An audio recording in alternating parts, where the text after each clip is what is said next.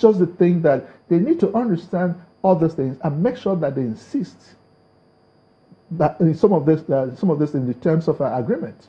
I'm happy that the minister said that is our Donald Trump for Nigeria negotiation. So I'm happy that he says so.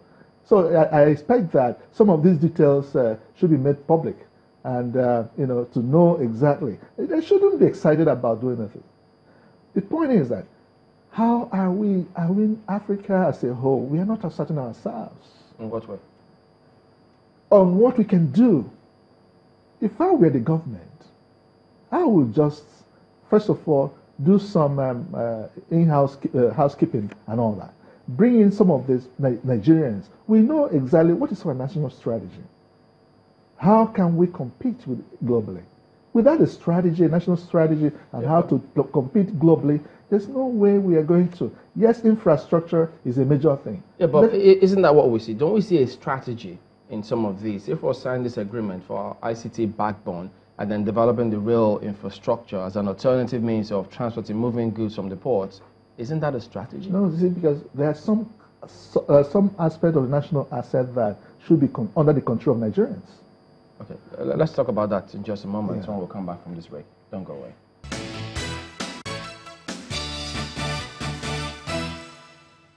Welcome back to Sunrise. Well, Dr. Nweze, you were talking about sustainability of some of these projects, but isn't that a challenge that we've had over time?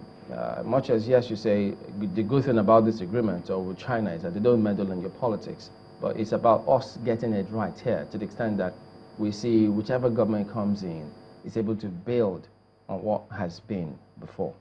Yeah, that's the biggest challenge that we have. The PDP administration that APC took over from, you saw what happened. They forget that government is a continuum, and that's how nations develop.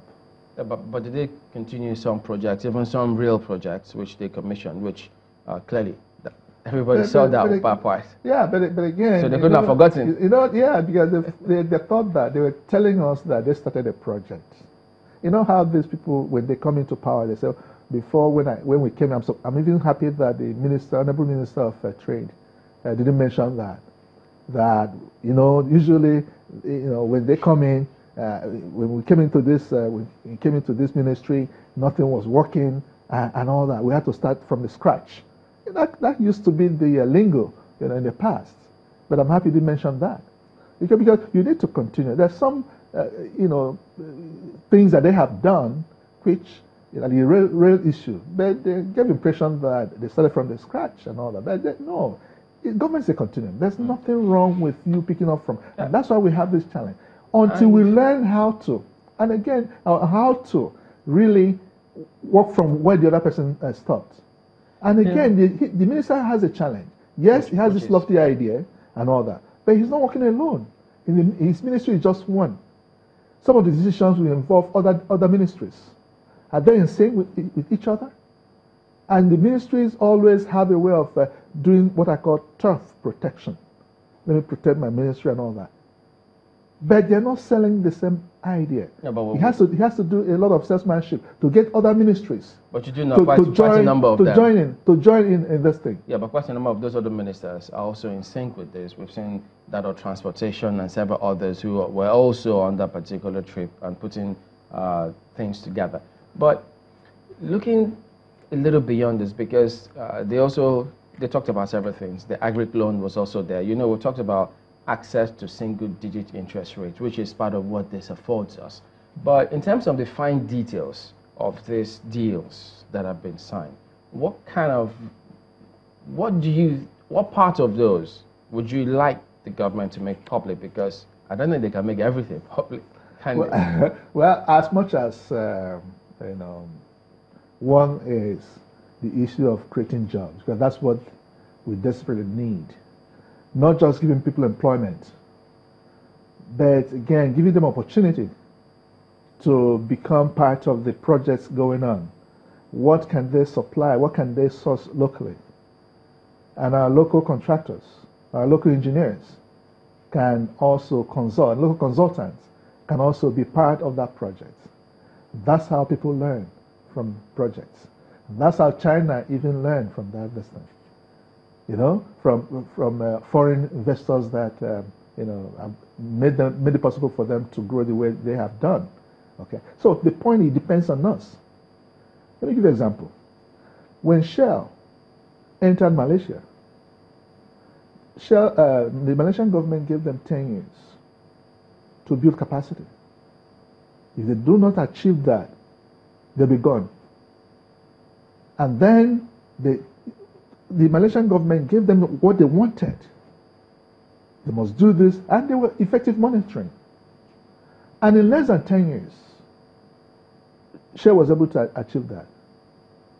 And at a global event in Geneva, oil and gas event, when the then global CEO of Shell spoke, he was proud and saying that, you know, Shell was able to do this. Then a Nigerian I know, you know, who is into oil and gas, who was at that conference, went to him and said, look, you were able to do this within this period in Malaysia. But what about Nigeria? You've been there forever. He laughed and said, go ask your government. So they know, because part of the problem that is, you can't even blame some of these people, is the way our own government put their personal interests or whatever it is, or group interests, above the national interests. So it behoves the government to come up with a strategy to make sure that, and again, to implement, make sure that all these agreements are followed. We need to, because your colleague in Abuja asked, you know, I think we also asked the minister, whose strategy are they working on? Whose strategy?